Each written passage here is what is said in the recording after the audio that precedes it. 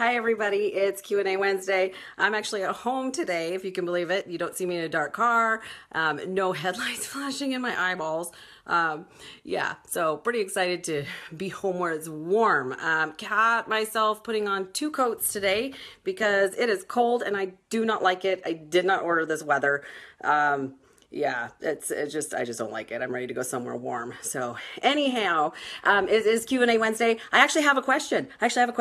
From somebody today. So I'm going to address that, in a little bit, but I want to talk about the holidays because, oh my word, I swear I blinked and all of a sudden I'm realizing it is Thanksgiving in like a week. So I'm freaking out.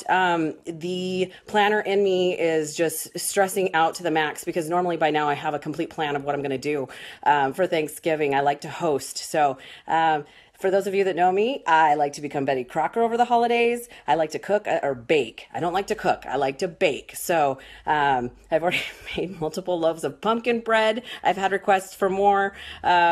And I've been very good about staying out of it. So I make really small loaves, so I feel like I'm giving healthy things out.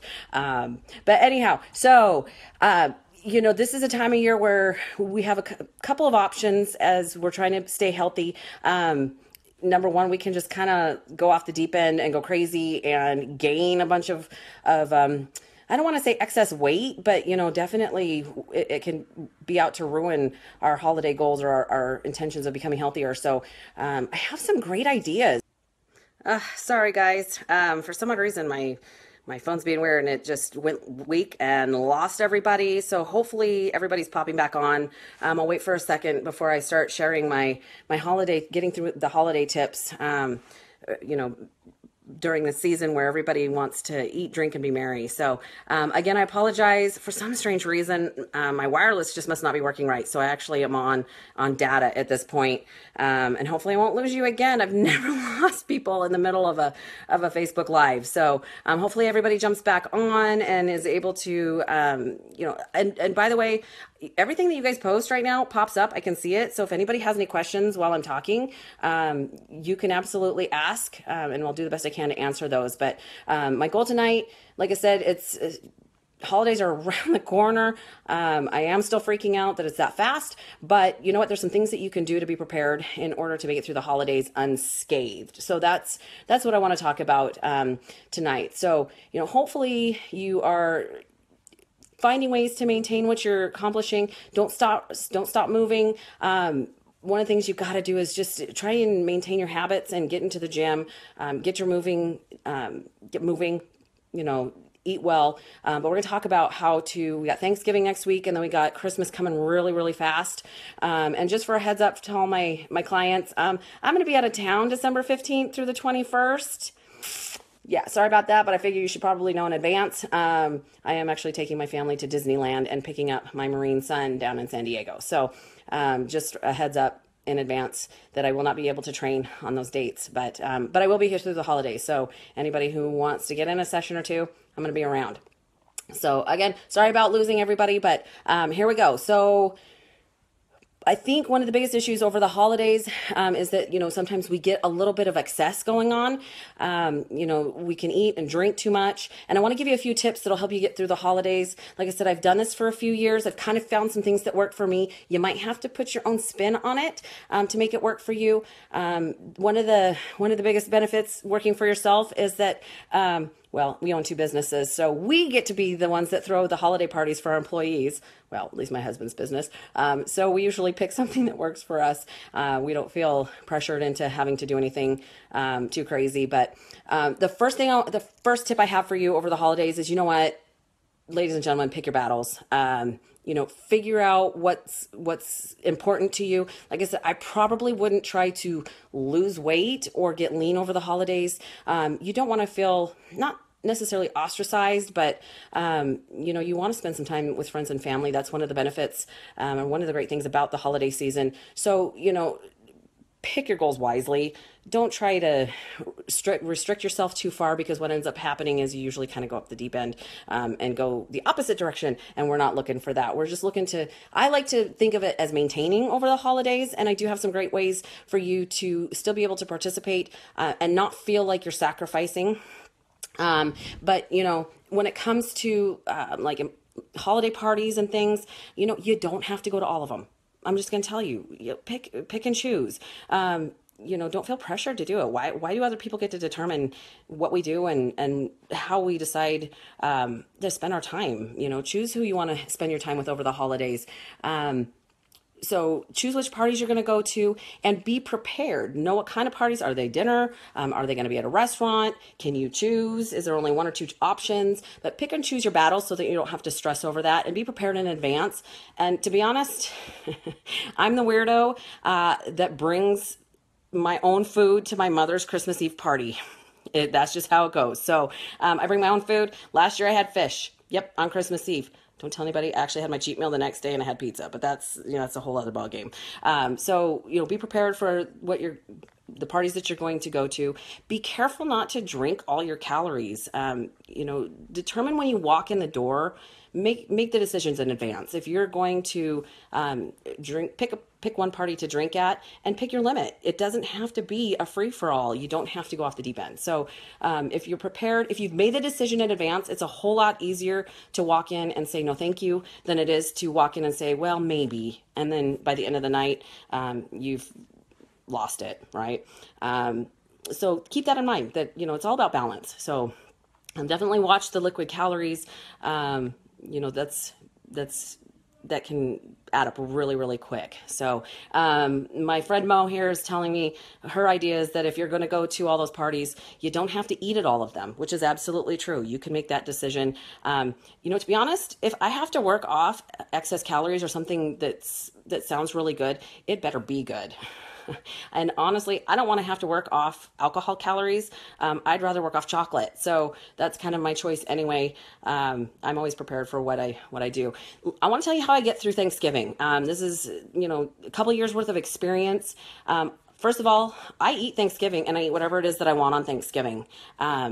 I'm prepared for it. I get up first thing in the morning. I usually host. I don't like to travel. I don't like to travel during the holidays.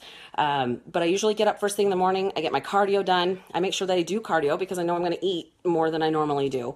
I get the turkey in the oven, and then guess what? I go to the gym. I get my lift in. I want to use those excess calories I know I'm going to eat for something beneficial. Don't skip a bunch of meals. Don't wait all day and then eat a great big huge meal, because then what you've done is allowed your metabolism to drop. And then you're eating a bunch of crap on top of it. So your body's going to freak out and store a lot of that. And we don't want to do that. So, you know, eat your regular meals throughout the day. So by the time you get to your holiday meal, that, you know, you're not going to overeat. And here's the deal. I eat one meal. I eat Thanksgiving or Christmas. I don't eat for 4 days. I don't eat all the leftovers. And you know what? I eat full strength. Like, I eat all the good stuff. If I eat pie, it is not reduced calorie pie. I actually eat pie, but I only eat one meal, because that way I still get to spend my time with friends and family. I don't feel like I'm sacrificing. I actually get to have some of the things that I love. Stuffing. Just gonna tell you, love stuffing. So usually I'm the only one that eats it, but I eat carbs. Deal with it.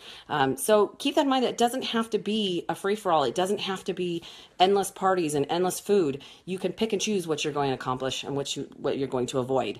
And I've just talked about doing a little bit of extra activity. I know, because I'm going to eat more than normal, I try to work off some of those calories by getting a little bit done in advance, and making sure that I don't skip the gym over the next couple of days, whether your gym is closed or not. See, I have my own cardio equipment, and that tends to work for me as well. So, and we talked a little bit about, don't eat it if it's not worth it. You know, sometimes, you know, somebody that you love might have baked something and really kind of pressure you into eating something that, you know, isn't going to taste super great.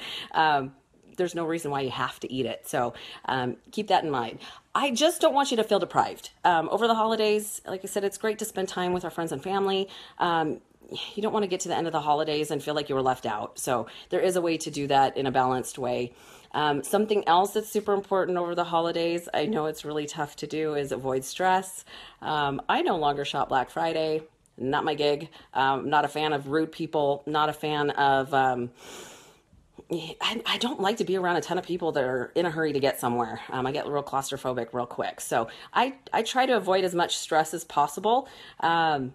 Just because it's not going to help. You don't want to raise your cortisol levels. You don't want to, it's just not good for your body overall. And don't forget to stay hydrated. I know this time of year, sometimes we think it's cold out.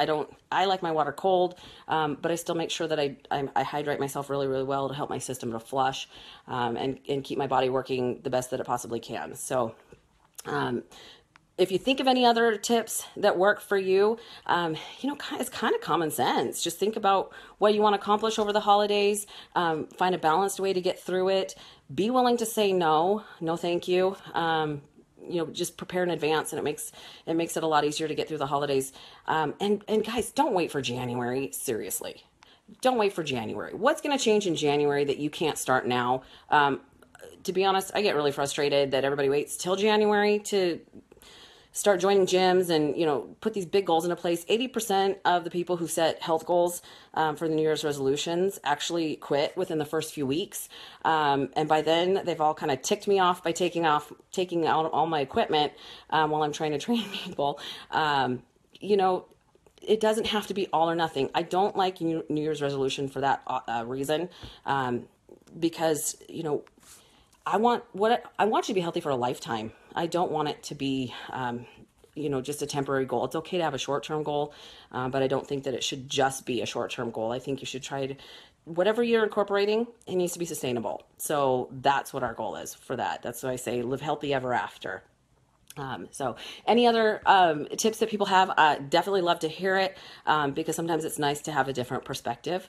But I do really quickly, I did have a Q&A for this week. I had somebody ask me about keto diets, which I find fascinating. I'm on a slight type of a keto diet. I'm actually on a growth season, so I'm not really, first of all, I don't like the word diets. Everybody knows that. But I'm actually eating a surplus of calories at this point because I'm trying to put on a little bit of muscle in my off season. So it's a little bit different, but I want to talk to you. There's a lot of diets out there, and I've done some research on this just because I find it fascinating. And for my average client that is really struggling with trying to figure out how to eat healthier or try to find that balance when it comes to nutrition, I'm not a fan of any diet that actually cuts out a macronutrient. I find they're all beneficial to a certain extent. I really try to teach my people to just eat clean and cut out processed food and excess, refined sugar in general, and high fructose corn syrup. So I try to teach that overall, but I did do some research on keto diets. They can be beneficial to certain extents. There are some medical issues that they're beneficial for. Most people aren't going to deal with any of those issues, but the biggest reason why I don't necessarily recommend a keto diet is just a keto diet, for those that aren't sure about that, just means it's a very low to no carb diet. Your goal is to teach your body to burn fat as fuel, stored fat as fuel. And so by eating a higher fat diet, you're teaching your body to turn that into energy. The downside to that is that it's very extreme. It's hard to do. Even carb cycling, which, like I said, is something that I do, is a little more intense. I don't necessarily recommend it to the average person. There are times that I struggle with it for multiple reasons, partially because I run like a crazy person on a daily basis. I burn, even my little body, I burn about 2,500 calories a day just on average, and that's without cardio. You're talking like 16,000 steps a day. So there are some days where I really struggle with a little bit of energy. But the downside to that, first of all, there hasn't been a ton of really long-term research done on that. But the research that has been done, the downside is when you do choose to switch off, a lot of times your body really struggles with some things. Your hormones can get a little bit messed up. It is a little bit harder on your kidneys. So, I just really find that it's pretty intense, and it's not sustainable. And again, that's my goal for everybody, is you want to be healthy for the rest of your life. You want something that's sustainable. I understand jump starting to try and get something accomplished, but why not teach your body in a way that's healthy, to utilize fresh fruits, fresh vegetables, the cleaner foods. I always tell people, if you can't kill it or grow it, you probably shouldn't be putting it in your face.